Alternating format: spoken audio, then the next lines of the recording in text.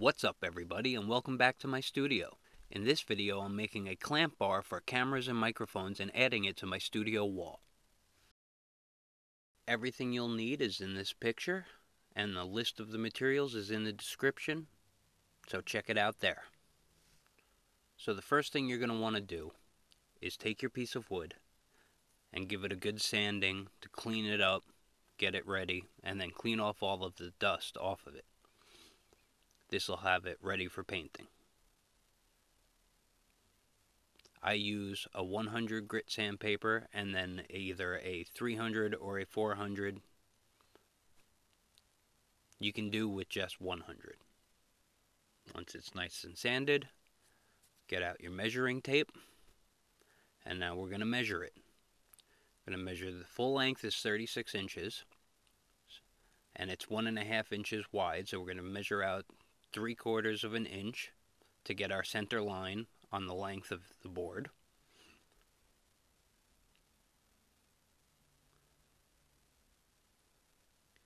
And then we're going to place holes at 2, 10, 18,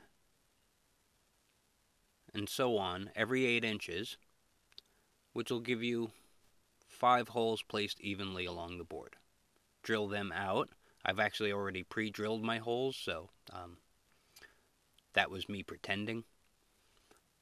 Now I'm going to take the level and get my level guideline on the wall.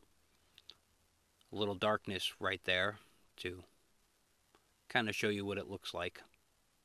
Once I have my center line, I mark out my same holes as I did before at the 2, 10, 18, so on. Those measurements are listed in the description also. Now what I'm doing here is I'm taking a small thin nail and I'm hammering it through the wall in my drill spot. This is not only going to give me a pilot hole, but it's also going to let me feel if there's a stud behind it. I'm using wall anchors, so I don't actually want it to go into the studs. If it goes into the wall about a 1/2 inch and then suddenly goes in a lot easier, there's no stud there. Because of how I measured out the holes and the placement on the board, I actually did end up coming in contact with one stud, and I'll show you how I fixed that later. You can see right here, that's the hole that hit the stud. Now that I have my pilot holes, all I have to do is put on the 5/8 drill bit and drill me some holes. I'm only going to need 4 because one of them is on a stud and I won't be putting an anchor in that spot. The next thing I do is I start to paint the board. I use a brush to paint on just regular acrylic craft paint. All it has to do is match my studio. But I'm using a brush to get into all of the little nooks and crannies of the wood. Make sure it's got a nice even coat on the entire piece. I'm using a hairdryer in between each coat. That way I can speed up the dry time a little bit. Since it's just regular acrylic paint, it'll go pretty well. I then flip it over and do the next side. I continue this process until all 4 sides are done. Remember, this is a base coat. This isn't going to be the final coat. The next thing I do is I take a small foam roller. Cheap throwaway kind will do. You don't need a roller for painting a wall. But yeah, I take a small cheap foam roller and I put the paint on in a second coat to get that nice smooth coat that a roller gives you. I then allowed that paint to dry slowly over time and didn't use the hairdryer on it. Now I'm gathering up the anchors and the bolts that go with them, and I'm setting them up, getting them ready to be inserted into the wood. All you're going to do is you're going to take one of the bolts and you're going to slide it through the hole in the wood until it hits the table. And here I drop everything on the floor. Just slide each one in, one after the other.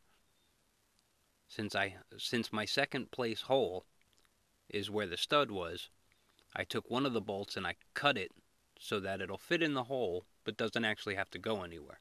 I'll glue that in later. Once all the bolts are in, I tilt the board to the side and I push them all the way through. This will also bring any of the dried paint that might have gotten into the hole out of the hole with it. And you want to scrape that off of each bolt because you don't want it to gunk up the anchor as you put it on.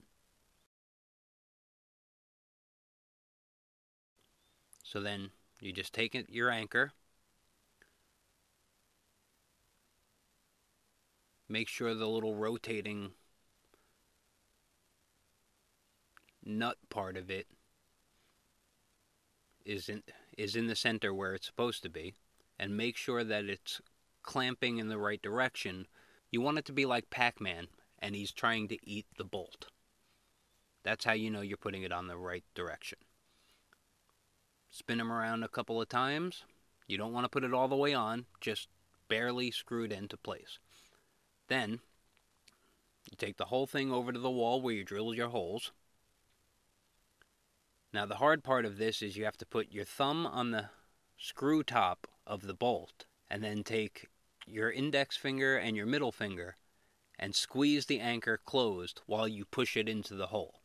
It doesn't take much effort, but it might take a little. Then you take your screwdriver, you tighten everything up, and the more you tighten, the more that clamp is going to pull back towards the wall. These clamps are rated for 120 pounds, so they'll hold 2, 3, 4, 5 cameras or microphones, whatever you want to put on there. And here's the finished product. As you can see, it holds the camera, points it right down at the work that I was working on before I started making this video, and had shaky camera problems. So this is what prompted me to make this addition to my studio. It clamps right onto the board. I can position it in any position I want. And now, I guess I have to get back to actually doing art. So, take care. If you like this video, like, subscribe, hit the buttons. You know what to do. See you later.